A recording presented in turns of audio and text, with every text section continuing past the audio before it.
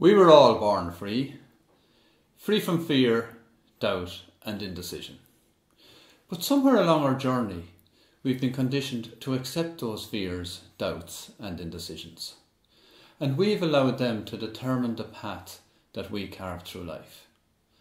Now, this conditioning has come not from within ourselves, but from the criticism, feedback and opinion of others.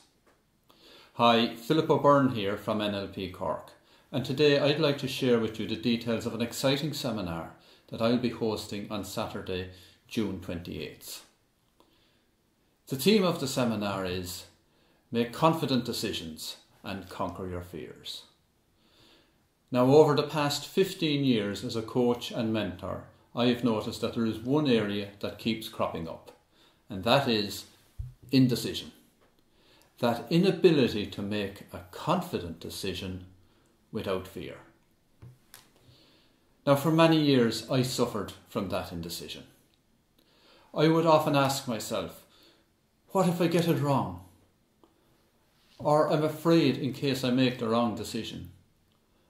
Or I'm afraid of what might happen if. Now, I later learned that when you have a might and an if in the one sentence, then you're never going to make a confident decision. As a result of all this indecision, I was constantly complaining about feeling stuck. I was becoming overwhelmed with fears, doubts and indecisions. I was becoming frustrated at not being able to reach my potential. It was then that I decided to change. It was then that I made the confident decision to change. I learned to understand what caused the fears, doubts and indecisions.